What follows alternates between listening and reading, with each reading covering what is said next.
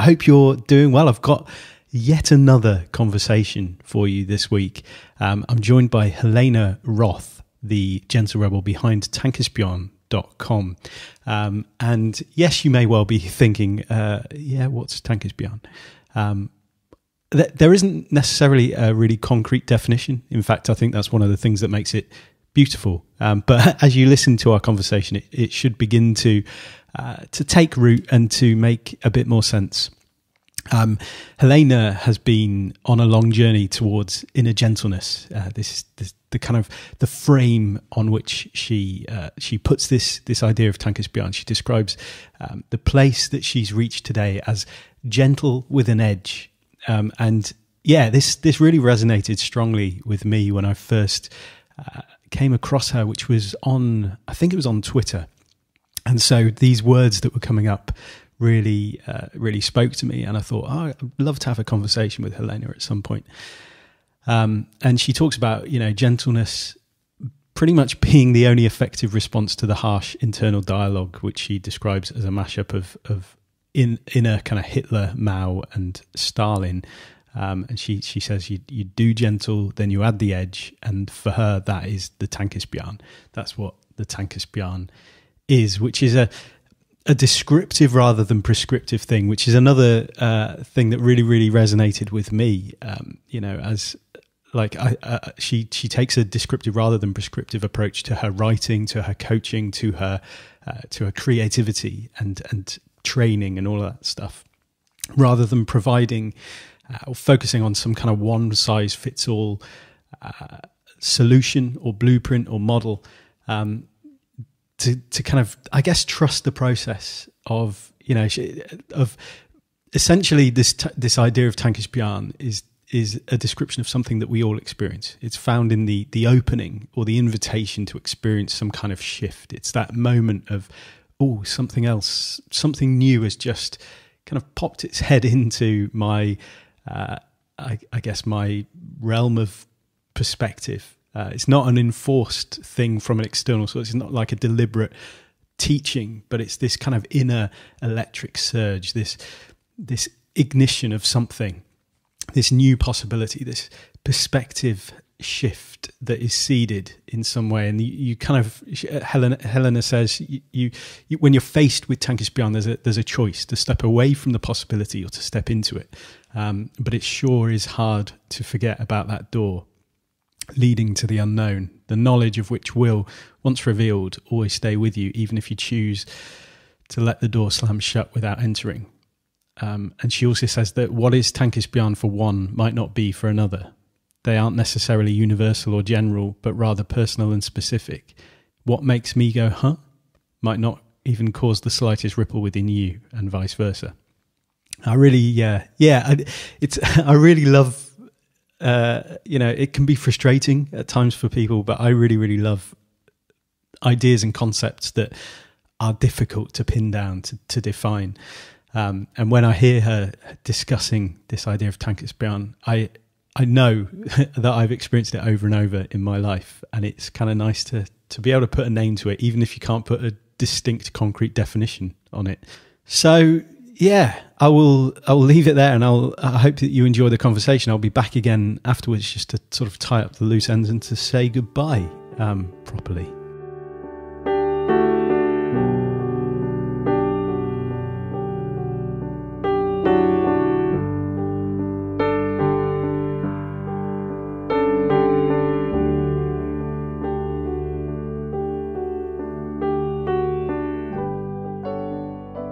I think what would be lovely is to start with finding out what Tankespjärn is, and hearing maybe what it is for you this week.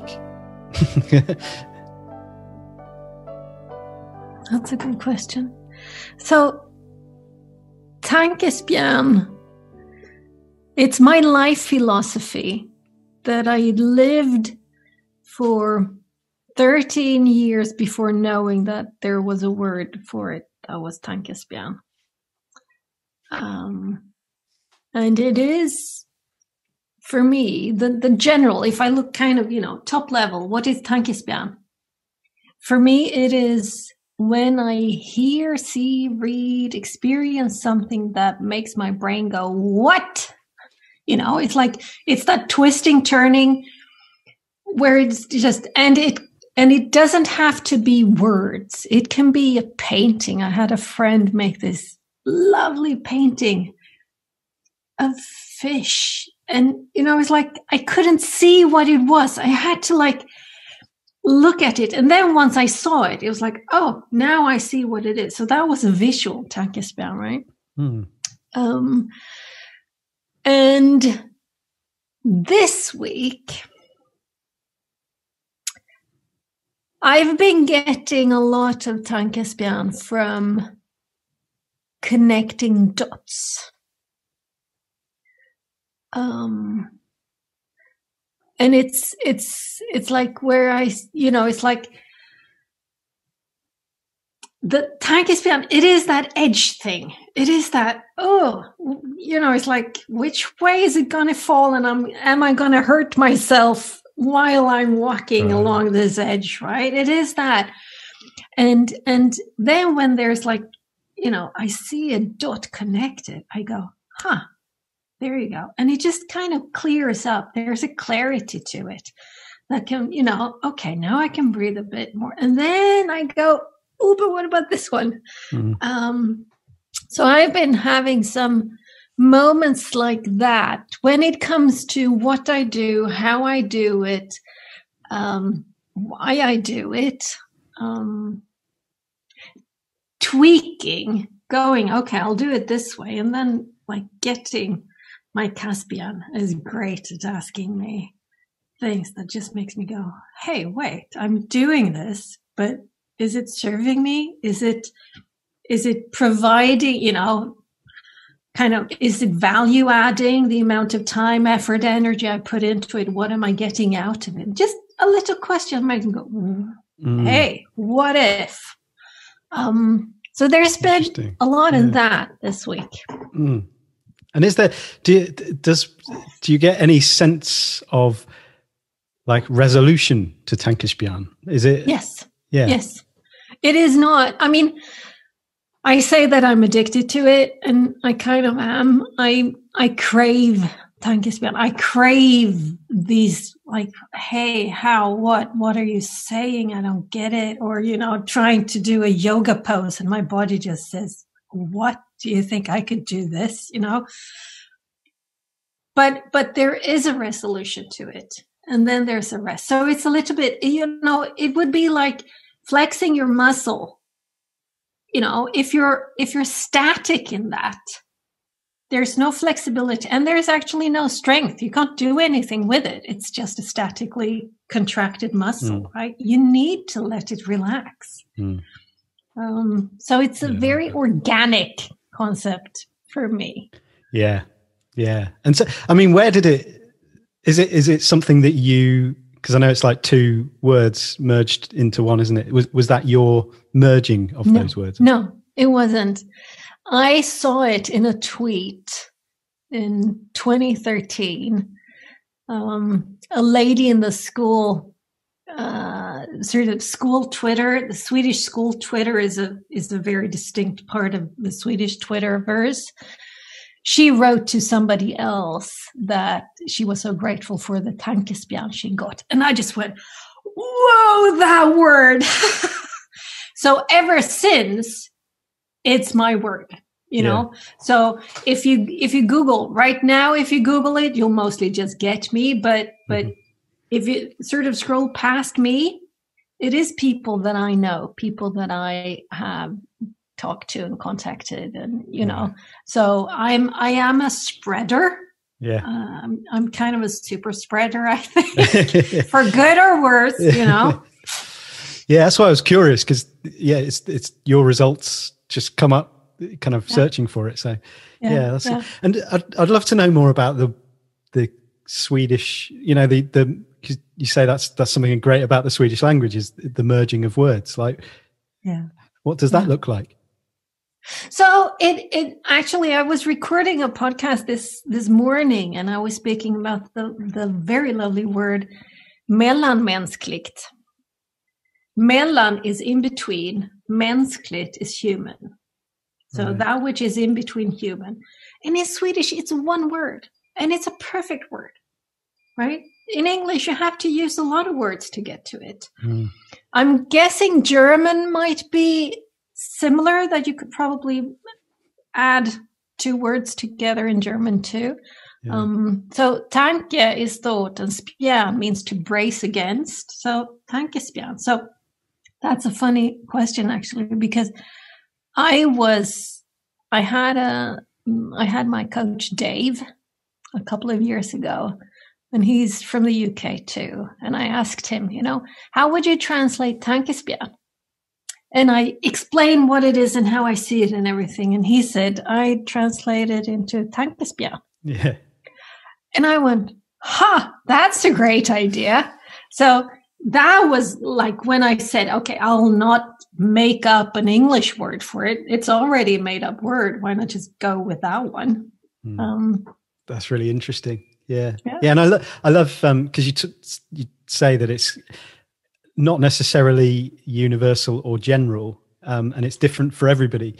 And when I was reading that, I was like, I think the fact that it's different for everybody almost makes it universal in itself, because it's like there's no division, there's no sense of like, this is what it is, and you either get it or you don't. It's like, this is what it is, and you will have got it in your own way. Like it's something that everybody kind of has an experience of. It's a bit like love in some ways. Like everybody experiences it differently, but you kind of have an idea of what it means when you hear the word. Yeah. And that's kind of one of the things that I really appreciate with Tankespjärn as a concept, because it's an umbrella concept for me. I can put so many things sort of that fit under the umbrella. Oh, excellent Tankespjärn, various concepts of various people around the globe. And it's just like, oh, that's perfect Tankespjärn. So it doesn't feel like it's small or excluding things. It's rather it's like very fluid. I can fit anything under the umbrella of Tankespjärn, maybe I'll need a minute, but I can fit it in for sure. That's cool. Yeah.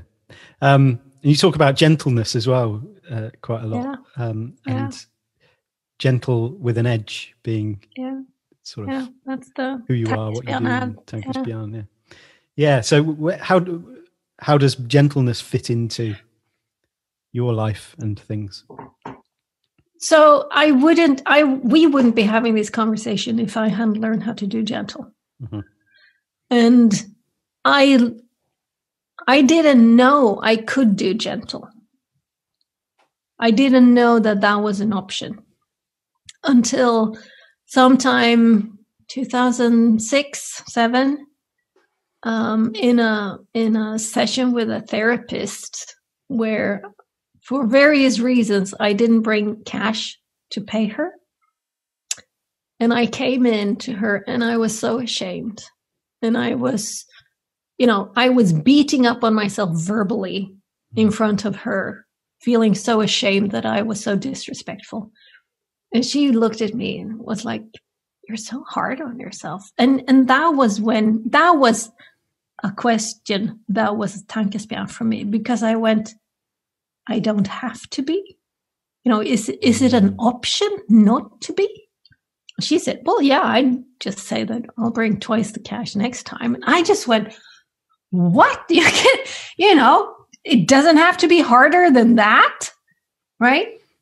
So I was 34, 35 when that happened. Yeah. So since then I've learned how to do gentle, and I've experimented with it. I've had the help of therapists and coaches and friends and a mastermind group. I've been blogging a lot about it, etc. And gradually I've come to a place where it is by far, it's my default state. I don't have the harsh voices within anymore. They have like left the building because it's kind of boring to hang with me because I just do not engage with them anymore. So they left the building, and I have this gentle way of being with myself. And the edge is what makes it thrilling, right? So that is Tankespjärn. It is when I am gentle with myself. You can challenge me. I get to try things out and, fail miserably and go, oh, wow, that was so thrilling. I learned so much. My old me would have been terrified of trying something new out. And if I did and I failed miserably, I would beat myself up relentlessly. How could you be so dumb? Why did you? You should have known. Yada, yada, yada. Which I think is very, very common voices within. Mm-hmm. The gentleness it's like the foundation that the Tankespjärn can really take off on. Mm. Yeah. Yeah, got like an image of a shock absorber type thing with the gentleness where, and within a wide margin. So, events or experiences or, things that happen just bounce, like get absorbed into the shock absorber and then bounce out in a way that's not harsh or, jarring, I suppose. Yeah, precisely. Which means that when I come across, situations that are inherently tough or scary or, anxiety driving or whatever it is, that shock absorber is a great way for me to not waste energy on the wrong things, on things that don't really serve, right? It's like, oh, it's there. And then I can use my energy in ways that serves me and others. Yeah. What kind of drives you in that respect in terms of, you talk about serving you and serving others, like what's the driving force? It's kind of embarrassing, right? But I've lived my life with inner dictators, a very harsh inner voice. Being me then was not so fun. Since I've gotten those dictators to kind of leave the building, being gentle with myself, loving the edge of Tankespjärn, it is absolutely amazing to be me. I love living life, and I'm not on a quest to make everybody live life as Helena, right? That would be absolutely bonkers. But to see that there is a possibility to shift from having a very, very harsh inner dialogue to something completely different is something that I think most everybody actually really has a need for. There's an epidemic of harshness that is global. We speak harshly towards ourselves. 90% or at least 95% of everybody does. And we don't have to. It's not that I'm, gentle in such a way that I'm stagnant, I'm in stasis, I'm not doing anything, I'm just kind of flopping around on a pink fluffy cloud, not that, but rather I'm gentle in that, like you say, I have the shock absorber so that whatever I face, I'm quite fast on the rebound. I don't waste a lot of time and energy on being in that spot where nothing really happens, if I can say that. I don't know that makes sense, but it's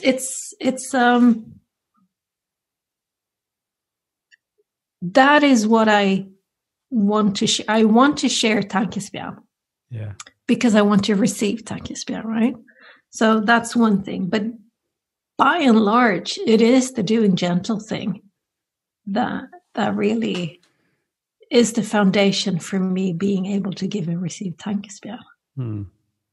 Yeah. So sharing myself, I use myself as my foremost tool in a sense. I share stories of what it's been like having these voices within and what I've done with it, not in a prescriptive way, but in a descriptive way. You can listen to it, read it, and hear it, and maybe go, I wonder what I could try that might.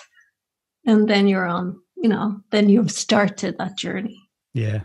Yeah, I made a note of how you'd written that, the not prescriptive but descriptive in your work. And that really speaks to me as well. Like it's definitely my kind of approach to things, in sharing whatever I share, not as a way to tell you to do what I did because like this is the way to make it work, but to, as you kind of wrote, it's to kind of inspire you almost to be free to realize, okay, there's another way, or there's the current trajectory that I'm on, or the current way of doing things, or the mindset that I have right now isn't the ultimate truth. There might be something else that I can find. And that doesn't mean I need to follow Andy's truth, because that's not my truth. Like whatever that truth means. Yeah. I like that. Yeah, no, I mean, that's what my therapist said as well. She said, I would have brought, twice the money next time. She didn't say you should. Yeah. Big difference. That's Big really difference. True. Yeah. Yeah, no, I was just thinking, because it makes me realize that I've come on Twitter again since a couple of months back, and I see that it's filled with a lot of statements. Mm-hmm. It's like, this is truth statements. Yeah. And I go, wordings, there's a certainty to these statements that just makes me go, it's like, well, but no, right? It's like, what if, and this and that and the other things. And I think that is part of why I react to it, that so many of those statements are written in a way that they are at least very easily perceived as prescriptive. Mm-hmm. Yeah. It's like, it chafes. It doesn't really sit well with me. Mm-hmm. I think it's a really good observation. I'm really glad you did come back onto Twitter. Otherwise we wouldn't have met. But yeah, I did an episode of the podcast a little while ago about something exactly like that, which was one of these statements that said, if you're not cringing, or what was the word? Essentially, if you're not cringing every time you look at old work, then you're not growing. And underneath it was there was loads of people like, yeah, that's true. Like I hate my own work. Like if I'm, and all of this stuff, I'm like, oh man, like in terms of the opposite of gentleness, the opposite of that sense of self-compassion and being able to, move like through the waves of life, like with that space and that margin and that expanse. Like that's the complete opposite of that. Like that's a terrible relationship with yourself at all stages, because, even in the future, you're now going to be cringing at the you of now who's made that statement. And there's never a sense of peace. There's never a sense of, And you disregard the growth. It's like, I have this, I have like 2,500 plus blog posts to my name, starting 2013, right? So that's a lot. I have a brain that works weirdly. So I remember a lot of them. So I reference to old blog posts all the time, right? Mm-hmm. But doing that gives me reason to revisit old blog posts. And it's great fun. I love doing that because I get to go with my doing gentle in the bottom. I get to go, oh man, that's so interesting. I thought that. I've written that. I wouldn't write that today, but not, oh shit, I wrote that. I shouldn't have. I don't think that today. Totally different energy to it. Yeah. So just being in this is like, I stand for it in the sense that I've written it. I did believe that. I did think that back then. And that's, that was me. That does not mean I think the same today. That's something completely different. But I don't have to bash myself for having grown. Yeah. Because that's essentially what you would be doing, bashing yourself for not knowing then what you know now. It's yes, exactly. Yeah. Shouldn't I instead be grateful that I know now what I know now? Yeah. Really, really weird. I know. Yeah. I mean, grimacing was the word, not cringing. If you're not grimacing every time it's just, but yeah, exactly. Like and I think it gives a good insight into how we hold one another as well. Being able to, like I read things that I wrote years ago and I'm like, I'm not sure I even understand what that means. There was obviously something going on in my head that meant I wrote it, but I can't access that part of my mind that kind of made sense of that.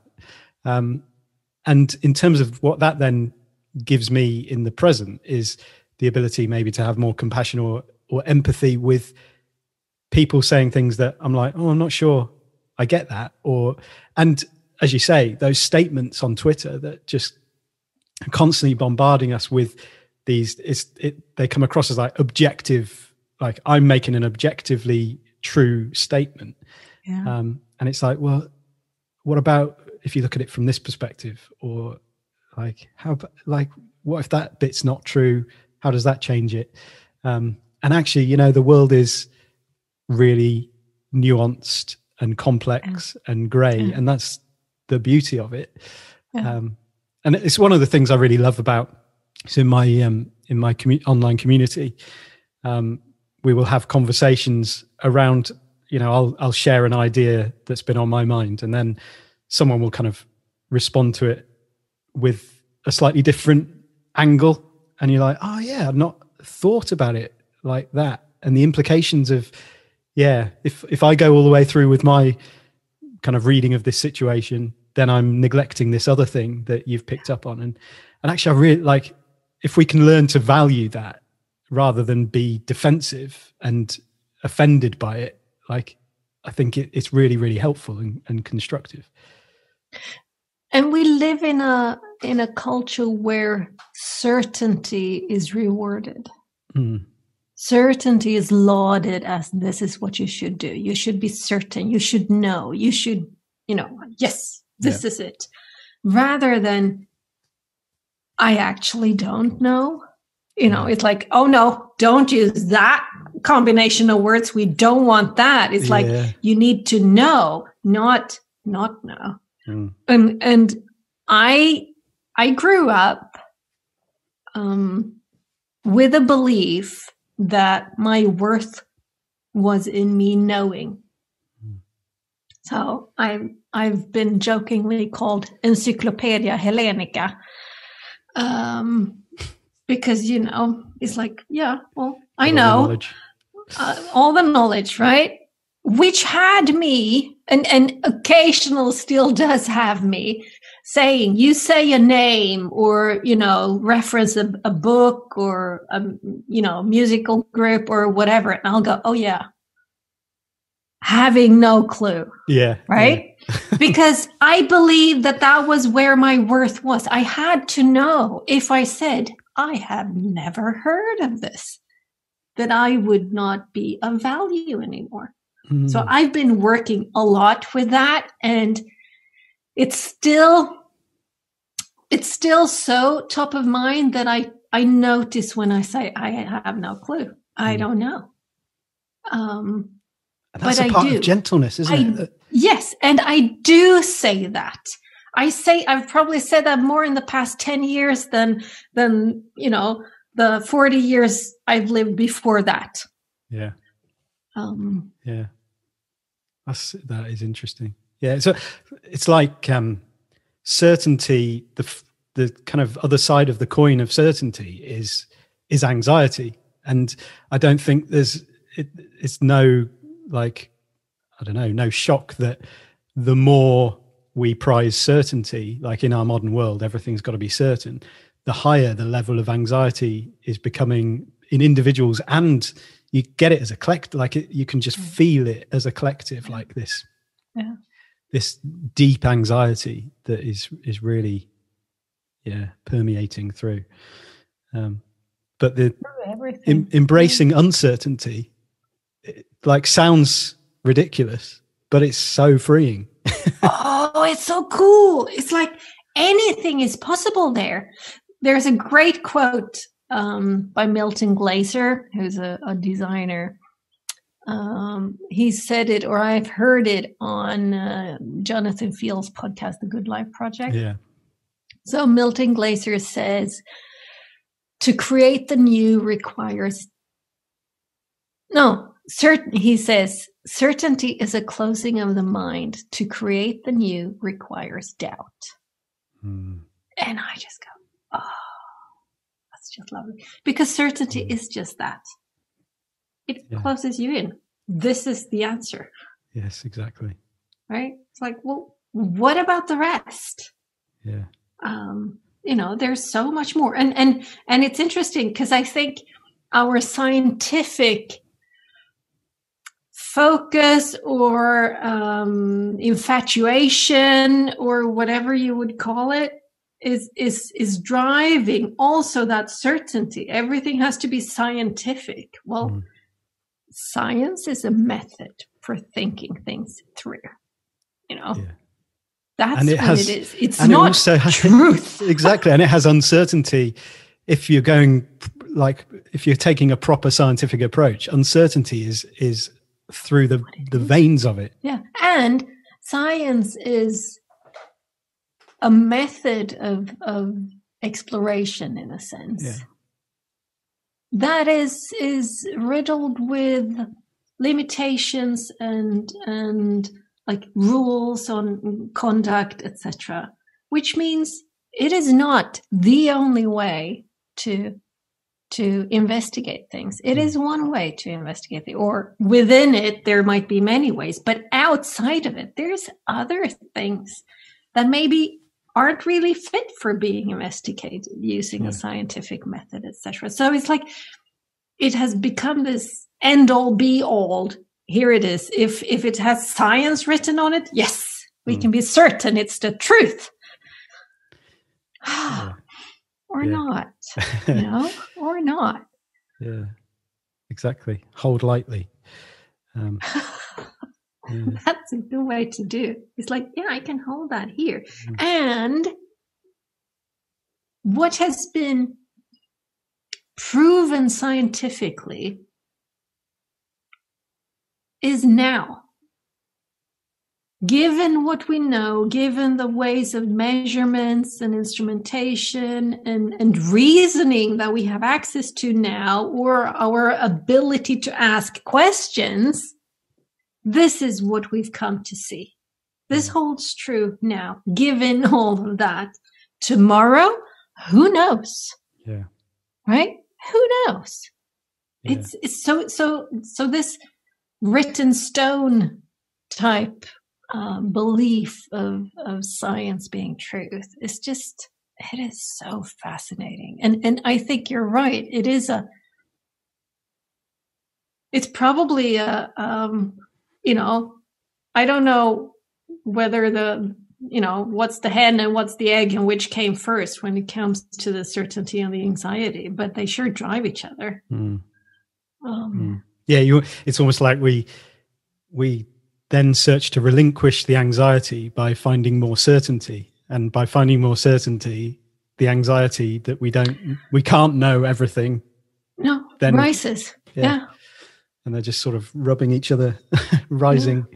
Yeah. And as you say, that idea of just breaking that cycle by saying, I don't actually know, can be so freeing. Yeah. Yeah, and you know, today I can say it with much less effort, pain, discomfort. You know, it's like I've said it enough that it comes quite naturally. You know, it's like I don't put as much meaning on it as I used to. It used to mean you are rubbish, Helena. Mm-hmm. It doesn't. Now it means you don't know everything, Helena. And I go, yeah, I know I don't. It's great. Yeah, yeah, yeah.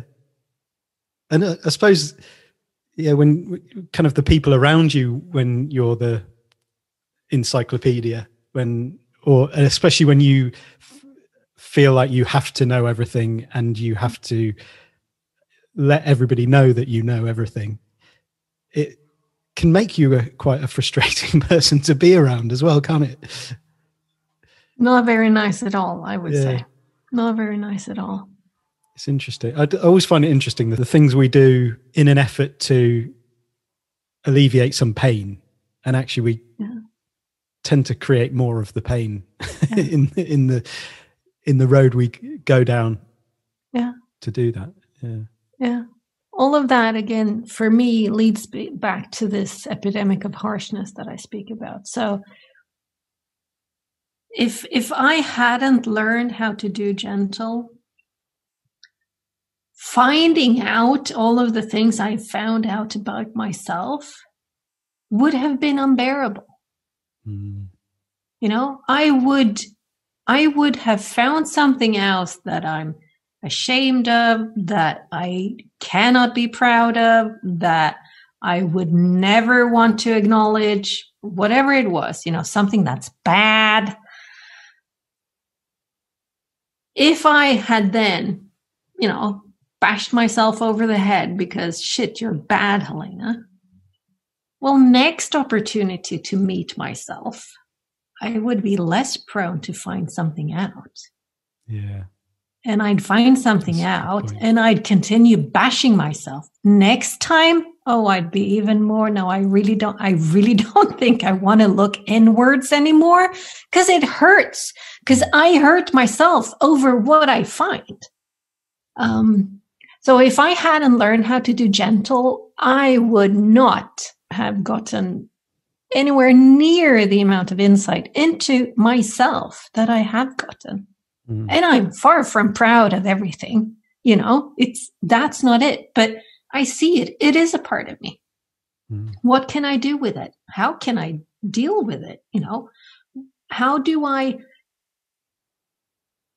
live my life in such a way that I'm acting out of what I feel this is what serves me and others around me, rather than being reactive because I'm ashamed or I'm afraid or this and that, just pushing things down within me. And you just know it's going to start to boil really heavily, you know, sometime soon, because whatever you push down will come up. Finds a way push out, down even more. And then just, you know, one day that, it's like a pressure cooker, right? Yeah. It's gonna pop. Yeah, it's fascinating to think that the gentleness is required at to create that foundation for the self-exploration and self-compassionate discovery and all of that. And then the gentleness is also what you're creating more of as you do that.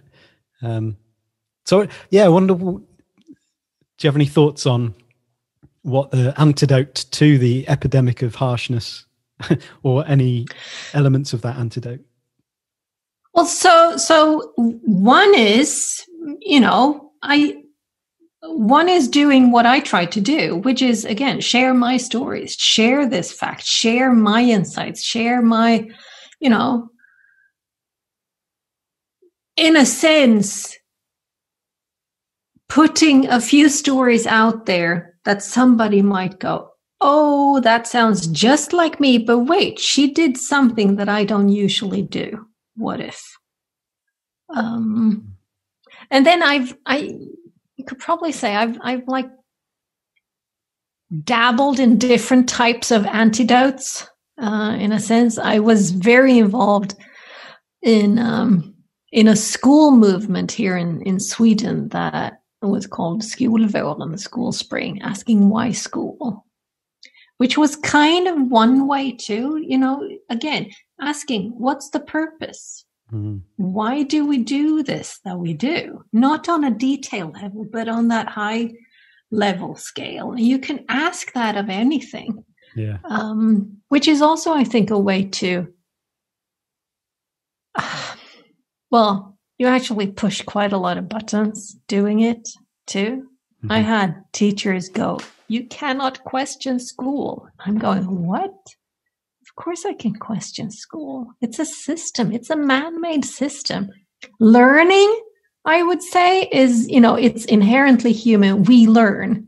Yeah. It's not up for question because we do. Otherwise, we wouldn't be able to sit here and speak to each other because we wouldn't be able to know how to speak, right? So we learn, but school. But of course, that was her insecurities. So that's interesting, yeah.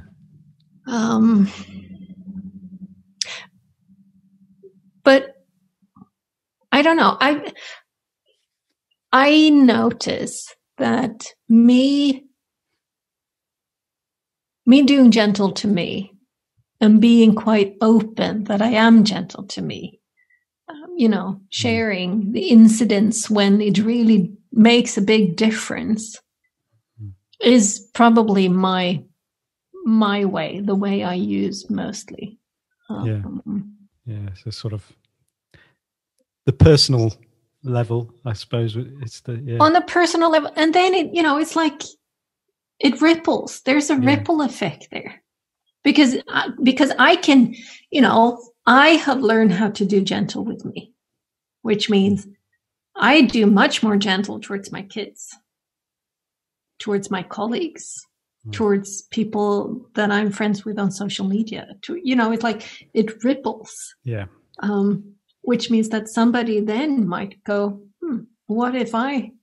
And then they start a rippling effect. And then that, so it does ripple. So I can tell that it influences, it is individual, it is family, it is larger family, extended family, it is the neighborhood, it is the organizations it's the work it does make a difference. Everybody makes a difference because we bring energy with us wherever we are. So what is the energy I'm bringing? Is it worthy of being, like, if it's infectious, which it is it worthy of being like spread? Yeah. And I suppose, coming back to where you're talking about the epidemic of harshness and that anxiety, certainty thing, that's just what is spreading as almost the loudest energy collectively. Culture is created by that energy, by the things that people are focused on and prioritizing and talking about, and the behaviors that we do as individuals that then collectively become something something bigger. Because we'd had a chat last week. I was trying to remember if we talked about it, but the kind of idea of sharing with people when things are going well for you, or like you're kind of feeling good about things, and thinking about 2020 was kind of talked about as objectively this terrible year. Like, obviously it had some terrible things in it, but it almost became this prevailing it's a story. The narrative, the story that we would tell is 2020 is the worst year ever. And so if you were to say, well, actually there's been some really good things, and like this has happened, and I've actually quite enjoyed a lot of elements of that, like pandemic and lockdown and everything, like you feel like I can't say that because that's not the shared story. You're not supposed to. Exactly. And actually by not sharing that, it ramps up the whole negative story and doesn't allow for the nuance, for the complexity of, no, actually it's been a very mixed year for everyone pretty much. Like there is no such thing as a terrible, just precisely. And so I actually did not stay silent. I did write. Every year I write kind of a summary blog post of the year. You know, what have I seen? What's, you know, highlights and lowlights and everything in between. I wrote that 2020 has been one of, if not the best year of my life. Right. Which in no way means that there hasn't been tragic deaths and you know, loss of life, limbs, work, you know, all of that. That happens every year as well, right? But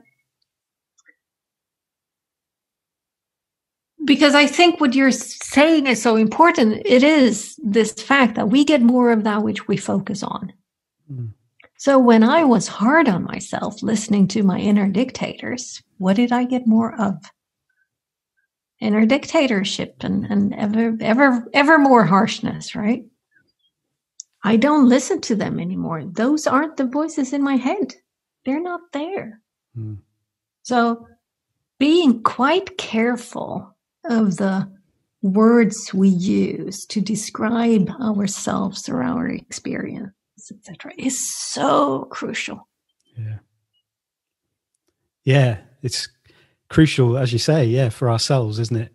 And the story we tell ourselves about our own life, that can reinforce, if I focus on this or see everything through the lens of those inner dictators, then that is the direction my life's going to take. And then also within the collective, how we talk about, like, who we surround ourselves with and how we talk about the world with those people that we surround ourselves with, how we allow them to talk about things like, is it this kind of catastrophizing, this all or nothing, black and white, fear mongering? Or can we find some other ways of looking at it, even in the pain, in the things that are really difficult and really hard and really tragic? Can we find a way through that together to look at it in a way that actually helps us? And we can. I was reminded just a couple of weeks ago, my eldest, you know, she sends me a text on Messenger saying, "Can I show you some videos?" "Yeah, sure, come." And she's 21. She came down, sat on the sofa with me, and pressed play on a video from, I think, America's Got Talent. Might have been Britain's Got Talent, but I think America's Got Talent. And it was this choir of nurses, I think from a New York hospital, or, well, whatever, that had come together a year ago because their work was so hard. They were seeing people dying left and right, and they were helpless. It's like, what can we do? How can we do this? How can we manage to, you know, not fall into that energy? So they had started a choir and they sang, and it was just, you know, it's like, I always cry. Put on any America's Got Talent or Britain's Got Talent clip and I'll cry. But it was just that. It's like, in the midst of this horror, there is love. There is connection. There is hope. There is humanity. You know, if we look for it, it is there. It is, you know, you don't have to go anywhere to get it. It's there. Yeah. Always and already, it is there. You just have to be open to it. I thought that was a great reminder of just that. It's like, we need to make sure that we feed ourselves with things that nourish us. Be that food, drink, what we watch on TV, the friends we keep, the way I move my body outside in the sun, whatever it is, we need to make sure that we nourish ourselves. Yeah. Yeah. Otherwise, it's like feeding myself pesticides, right? Mm. If the only thing I watch online is hatred and you know, racism and sexism and you know, just sewage. Yeah. What am I? It's like, okay, I'll take a drink of pesticide right now. It's like, no, you know, don't. It's sprayed on a lot of things anyway. So you actually have to be quite careful and rinse things off. You know, be vigilant about what is your intake? What do you take in? Which is also a way of doing gentle towards oneself. You know, what do I feed myself? Yeah. Yeah, and finding ways to rinse off things before you take them in. Yeah. Yeah.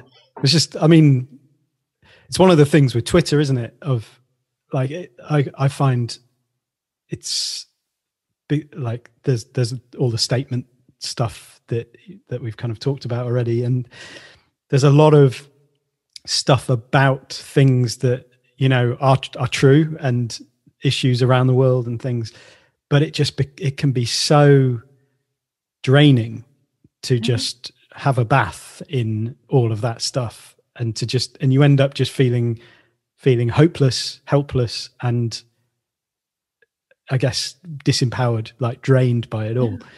And yeah, it's a difficult, like I'm always looking on Twitter for where can are there people that you can follow who don't just constantly kind of like retweet or share things that things that are wrong with the world, and reasons they're outraged and all of that stuff. And I honestly don't know. Like I'm really struggling. There are some great people on Twitter, but yeah. I think because of the way that it's the means of engaging with it, because obviously with algorithms and stuff, it's everything that rises to the top are the things that cause the outrage and the extreme emotional responses. So yeah. But so this is interesting. I have, I don't know, 12, 13, 14, whatever years ago, I woke up in the middle of the night and just, you know, boing, I had gotten the meaning of my life is to make a positive imprint. Mm-hmm. I got up, it was like 3:30 in the morning. I sat down, lit a little candle. I was writing and stuff and just, whoo, this was so great. And that is still with me. It's like, I want to make a positive imprint. And then, I don't know, 2014, 15 something, I was working with a school project, you can say, on a national scale, you know, inspiration and just Tankespjärn, right? Mm-hmm.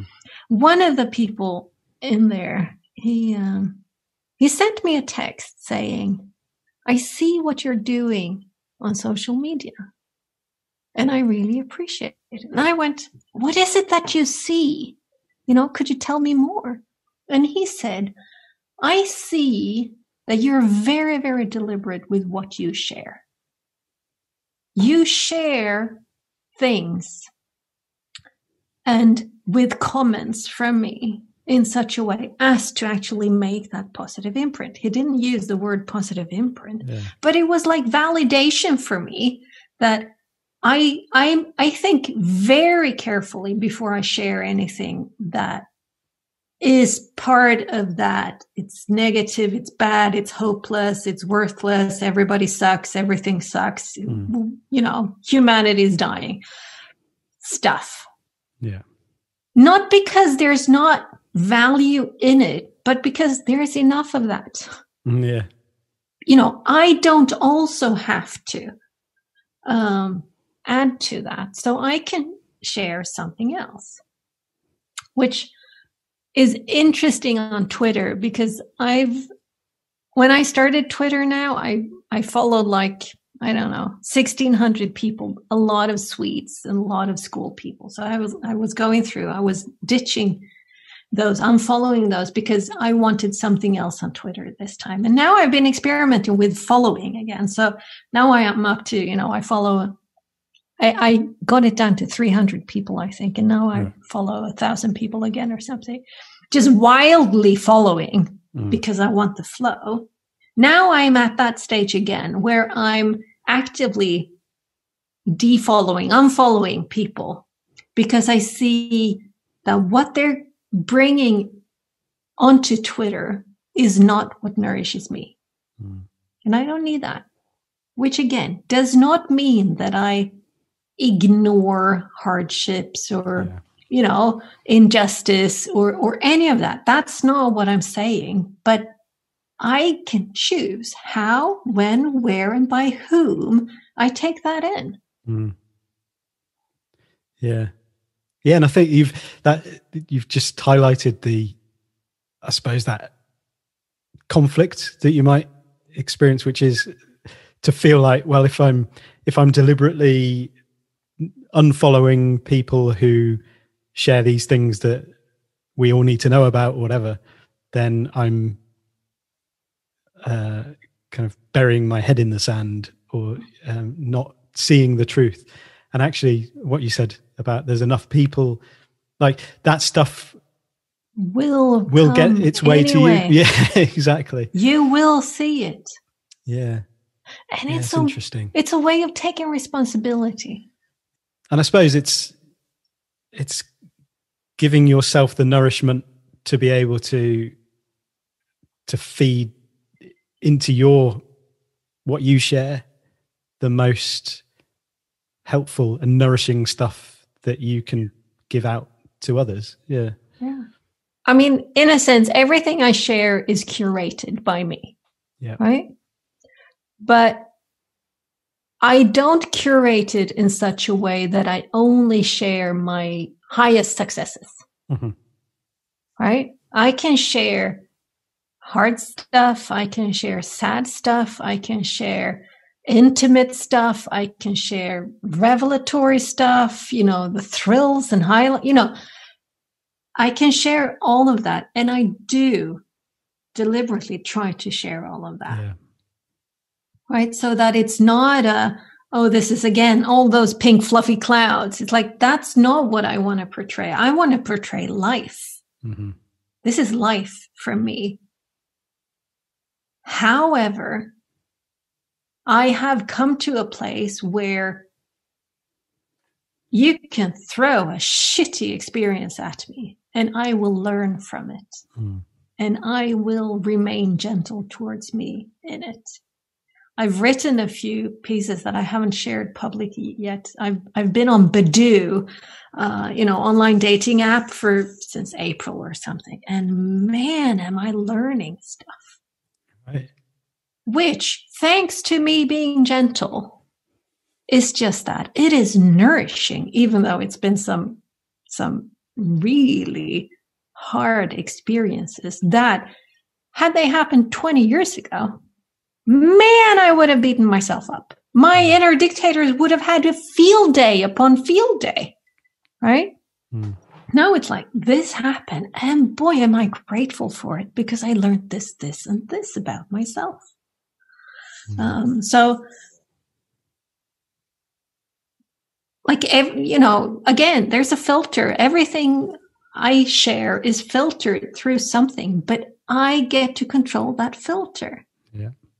So I don't have to be, giddy with joy. If there's a national crisis, I can share my joy and I can write something about it. Right. Because this is happening. I feel it's important to share my piece of joy right now. Like the nuance of it, right? Yeah. Yeah. Yeah. I like that. That kind of the filter. You're in charge of your filter. You get to choose what goes through incoming and outgoing, right? Exactly. Both of them. I get to choose. It's my choice. It's nobody else's. Everybody else does this. That does not matter. I have a choice. Yeah. I do. Okay, cool.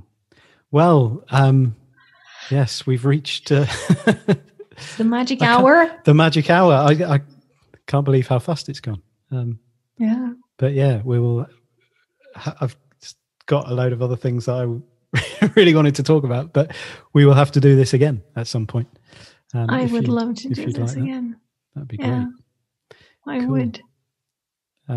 Well, Helena, thank you so much for joining me on the podcast. Where can people go to, find out more and connect with you?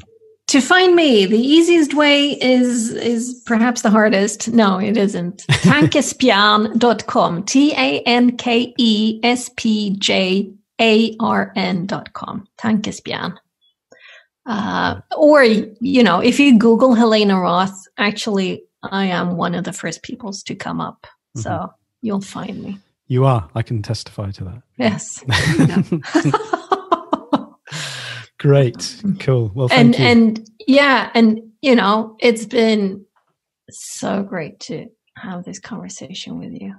I love it. The meandering conversation. I love them.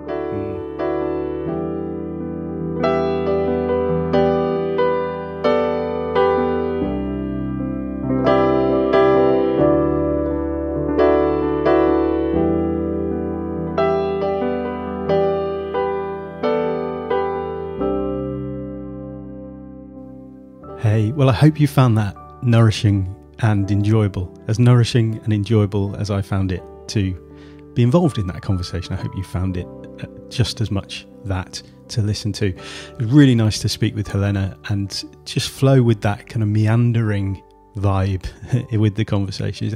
I've been really loving doing that with guests lately, and a few people have commented to say, they've been enjoying the people that have been on the show. And the kind of the nature of the conversations that we've been having. So that's really it's something I kind of was consciously aware of wanting to work on at the start of this year. I can't quite define what the desire was, but I wanted to go from, I guess, doing interviews or thinking of these conversations as interviews where I would, have a really a bunch of pre-written questions that I'd want to ask. And kind of hit like point by point, to more of an organic format where I've got a structure that I want to follow. There are things that I want to explore, but it's more conversational and carries more of a spirit of exploration, which can veer off in different directions rather than being that, I guess, preset route where you're following. I've got to hit these flags. I want to talk about this and talk about that. I think it appealed to me because it kind of carries the capacity and the possibility for a more collaborative, creative outcome. I guess it's nice to think that we might cover ground that hasn't been covered by either of us before in the way that we can cover it together. So to make it that kind of more, that organic coming together of the two of us. Anyway, do go and check out Tankespjärn.com. It's Tankespjarn.com. Say hello to Helena there. Connect with her on Twitter and Instagram. She's active in both of those places, and has loads and loads of really lovely stuff to share with the world, to share with you. I'll catch you again next time. And until then, do remember that you are an artist. The world needs your art. Now go and make somebody's day. Bye-bye.